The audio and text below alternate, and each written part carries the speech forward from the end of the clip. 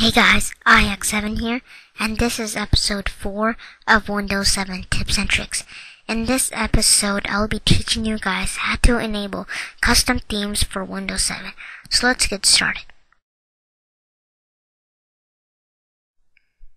The first thing you'll need to do is download these two files from the link below. The first one is the actual Windows theme patcher, and the other one is Take Ownership. We'll talk more about that later on in the video. So just extract the universal theme patcher. Okay, just like that. And then you can just put this off to the side or delete it. You don't need it anymore. So just open up this folder. And now you will see these two files here. Well, this is very important. You want to find out if you have a 32-bit or 64-bit operating system. To find out what bit you have, just go to your start orb, right click on your computer, click properties. And then it should say right next to system type, 32-bit or 64-bit. In this case, I have a 32-bit operating system. So go to whichever operating system bit you have, right click and run as administrator. Select OK. Now click yes, and then just click patch on all three of these buttons. And once you've done that, a dialog box should pop up asking you to restart your computer. Just save this video somewhere and restart, then come right back, and you have successfully patched your Windows 7 operating system. So the next thing you'll need to do is actually get the theme that you want. So I'm just gonna put this up to the side real quick. Okay, so get the actual theme that you want. There's a website here called DeviantArt. It's my favorite site to get themes. So you can just look at this website to find a theme. And I'm just gonna use this theme here. It's called Soft7, and I'll leave a link to this theme below if you want. So I already have it downloaded right here. I'm just gonna extract it to my desktop. And now we don't need this file anymore, so we can just delete it, or you can keep it if you want.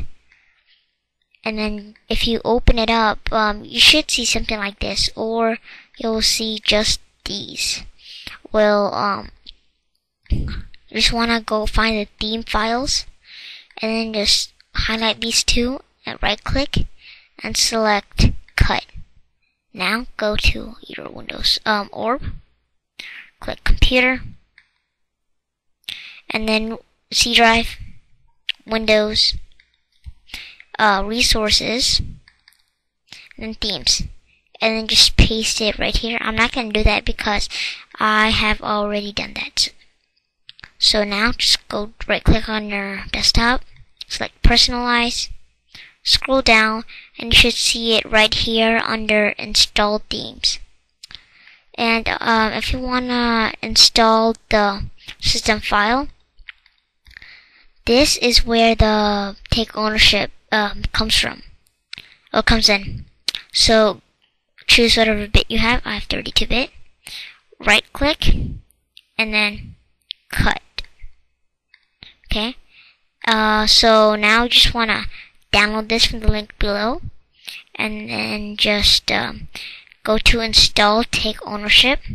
Just, double click on that and then click yes, and then OK. Now once you have done that, you can delete this or put it off to the side, and then go to computer, C drive, Windows. Now just go to system 32. Scroll down until you find the Explorer frame.dll file, which should be around here somewhere. Let's see, it's right here.